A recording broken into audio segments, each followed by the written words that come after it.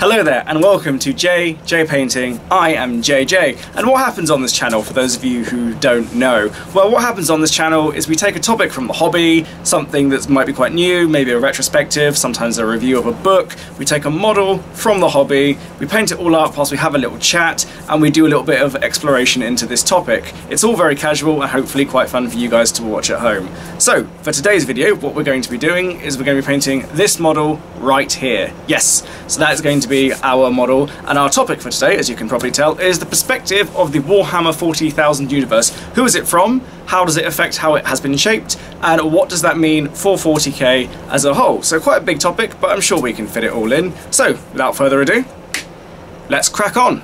So whilst this isn't strictly speaking a lore video, there are definitely things that are going to be very lore related in this video. And the first thing I want to do when talking about the 40k perspective is talk about fantasy instead, and Age of Sigmar.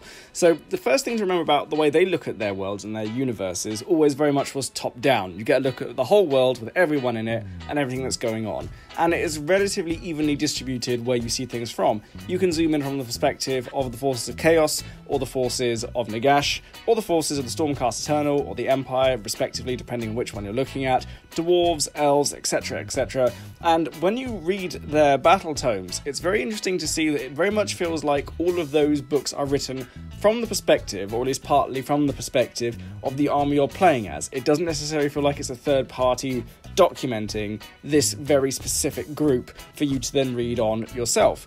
But with 40k, on the other hand, it's very fair to say that the whole thing is written from the perspective of the Imperium, and the Imperium of man's journey for the last 10,000 years or so since the Horus Heresy.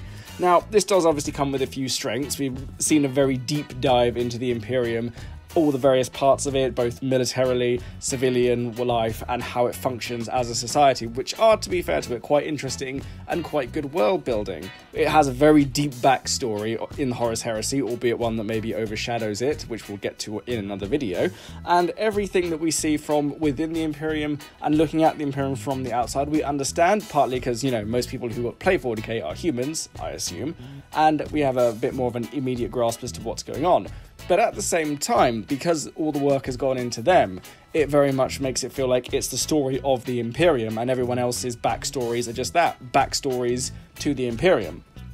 Now, obviously, the disadvantage of this very much makes it feel like the other races suffer, so their backgrounds, their motivations lack the same depth, maybe, and definitely don't have the same internal conflicts or the same sub-factions that are as obvious as they are within the Imperium. Great example of this is that we know plenty about the various rivalries between the Space Marine chapters, the Inquisition constantly rubbing up against the same groups, the Astra Militarum's place in the wider things, and the relationship between the Adeptus Mechanicus and the Imperium at large. But we don't have the same context for the clans of the Orcs, or even the high fleets of the Tyranids, or even, really, the craft worlds for the Eldar. We do sort of have a bit of sense between how things work with the craft worlds and the Drukhari, but even then, it's very much hinted and it's very vague, and it hasn't been fleshed out in the same way, even with a few novels that have explored it.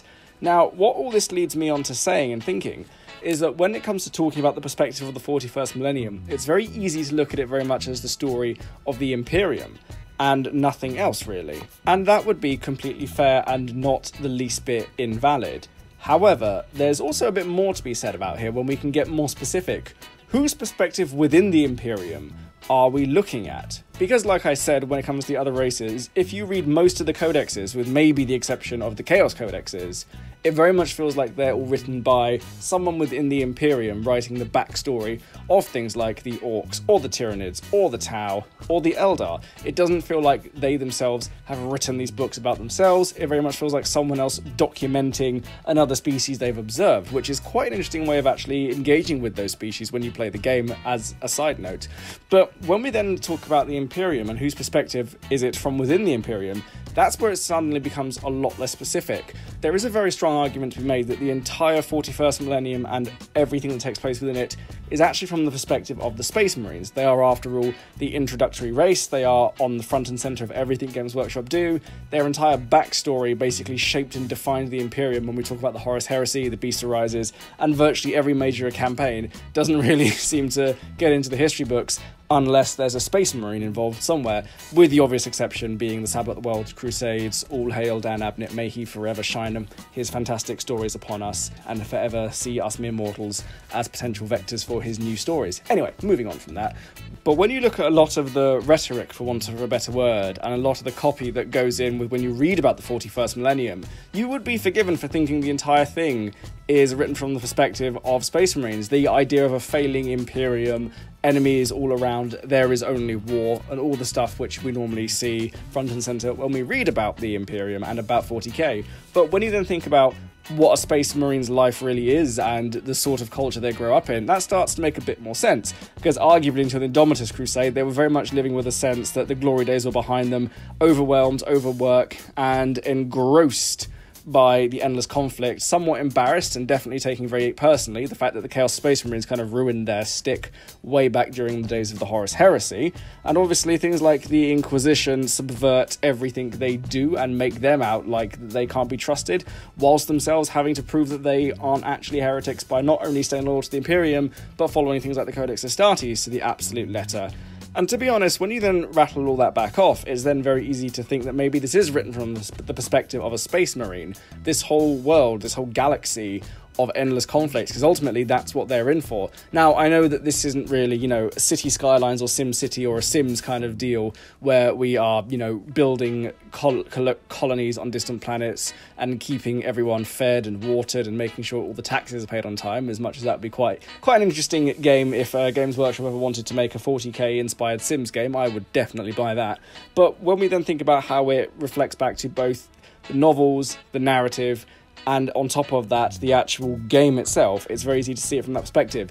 Now, obviously, everyone knows that 40k is a tabletop war game, and that's fine, that's what it is. But as the books have gone by, and we've had especially series like the Eisenhorn series that came in and showed us different sides of the Imperium, it would actually be fair to say that maybe there's a slightly broader perspective to take on the Imperium. And the Space Marines perspective is simply the introduction to the universe, so you know what's on the outside of the borders. When you then look at things like the Eisenhorn books and the Ravener books and a lot of the other books that are based more on the Inquisition, you look at civilian life, you look at the people who live within it. Yes, many of them are living in these brutalized hellholes where they are naught but expendable cogs, but there is still a bit of depth to their society. There is still some humanity there. There are planets that are at peace. And obviously that then makes you think, how can there only be war when we are seeing all these wonderful locales and nice locations here, there and everywhere, which don't actually have as much conflict or as violence on them? And that's when you then maybe come down to the conclusion that perhaps the Imperium might be doing all right in some areas and maybe not so much in others. But then that then leads us on to the next point, is that if it's so much from the perspective of the Imperium, why do we necessarily see things at all from the perspective of the other races? Do we need to, really? And I'd argue that yes, we do, because whilst we have characters who've been introduced to us like Ghazghkull, Farsight, Eldrad Ulthuan, and a few of the others, maybe not so much in the Chaos Marines, because we very much know where they're from, but definitely in the Heralds of the Chaos Demon, so Skarbrand, the Mask, Kangbauer, and all the others who appear in various different books. And Kairos Fateweaver, obviously. They all have a bit of depth and a bit of personality, and they will have things to say, and they will have objectives. And the interesting thing is that whilst most of them are seen to only be geared towards war and destruction, from the perspective of the Imperium, that is obviously how it would look. They are simply out to destroy you. And whenever you encounter things like orcs, for example, you think to yourself, they are only out for destruction. But then again, when we look at the Beast Arises series that came out about 5 years ago from time of recording, they actually were making a somewhat implied point that the only reason orcs are still fighting humanity is not to do with them wanting to destroy humanity and only wanting war. It's actually that humanity conquered their home planet and effectively displaced the entire orc society. And the last 10,000 years has been one long journey in reclaiming that which was taken from them. Now, I know that Eldar and Dark Eldar are given a little bit more depth because obviously they are the last ruins of a collapsing empire, but there's not a lot of clear thought as to where they want to go next. Some would imply that maybe that they are preparing for the second coming of their own empire. Some of them feel like they are eternally doomed to wander the stars until the lights go out or until they are all rendered extinct. But that's another thing which I think is quite interesting, is that they do have an air of mystery about them, which does add to it. But it would be nice to maybe get a bit more specific agency as to what they want. And that then leads me to the conclusion of, when it comes to talking about the 41st millennium and 40k in general, whilst it is very clearly from the perspective of humans and humanity and the human empire, the fact that we only see it from one perspective, granted a few different perspectives within that polity and within that society, can give us some different nuances. The fact that we don't get the same overall sense as to what's going on in this galaxy, I think it makes the galaxy feel a bit smaller and a bit flatter than it could be. And it would be good, I think, in the future to see a slightly broader perspective on some of those other races, like the Tau, like the Orcs, like the Eldar. The other Xenos races that exist that don't even have models either never get mentioned or are mentioned very briefly, like the Hrud, for example, and the Kroot, that are very much a cameo part for the Tau. It would be good to see these races with a bit more depth and a bit more personality to make the galaxy feel a bit bigger, because ultimately I do think that we don't just need a galaxy of war. What we need is a galaxy full of life and personality in order for the war to make any kind of sense. And maybe I am wrong, and tell me below in the comments if you're happy with your galaxy of nothing but war, but I generally think that it would be good to see a slightly more cohesive and complete picture of what the galaxy looks like, because then it would give us some sense as to what's really at stake for everyone else, not just humanity. But let me know your thoughts in the comments below. I look forward to hearing from you. So, those are my thoughts on the perspectives of 40k. Let me know your thoughts below. Do you agree about me what I say about it being very Imperium-centric? Do you think it takes a more rounded view? Or do you think it does need to take a more rounded view of the other races for it to stay interesting? Let me know your thoughts below. But thank you all very, very much for watching. I try to post my videos on Wednesdays and Fridays, as I'm sure most of you know by this point who are subscribed. For those of you who don't know, I post my videos on Wednesdays and Fridays. So thank you all very much for watching, goodbye, and have a lovely day.